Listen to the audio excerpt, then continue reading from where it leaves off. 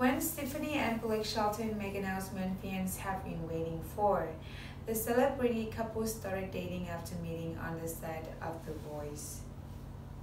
When Stefani and Blake Shelton have delighted fans with the news of special drive-in concert that they are participating in later in the month, on Wednesday, Blake took to Instagram to reveal that he would be headlining a show with his girlfriend and Trace Atkins on 25th July as part of the Encore Drive-In Nights.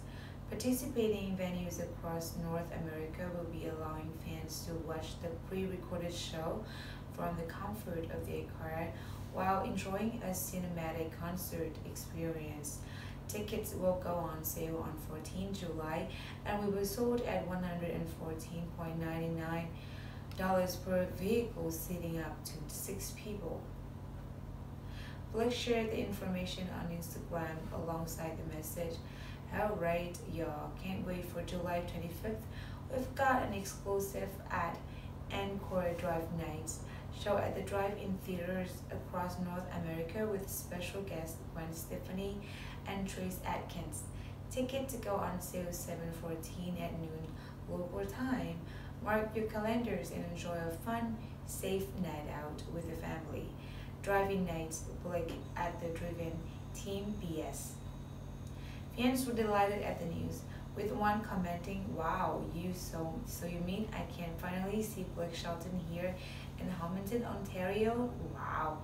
With another writing, "Oh my god, a drive-in Blake and Gwen concert." A third added, "I need to go to this." Blake and Gwen are no stranger to performing together.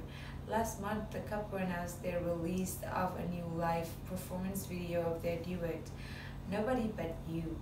The song is from Blake's album, Fully Loaded God's Country, and features footage of the couple's performances of the song during his concerts during his Friends and Heroes tour earlier this year before lockdown.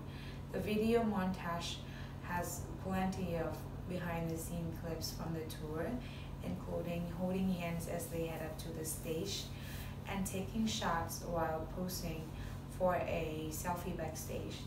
Blake shared the footage on Instagram alongside the caption, "Nobody But You, life is out now. Man, I am a lucky guy, Gwen Stefani."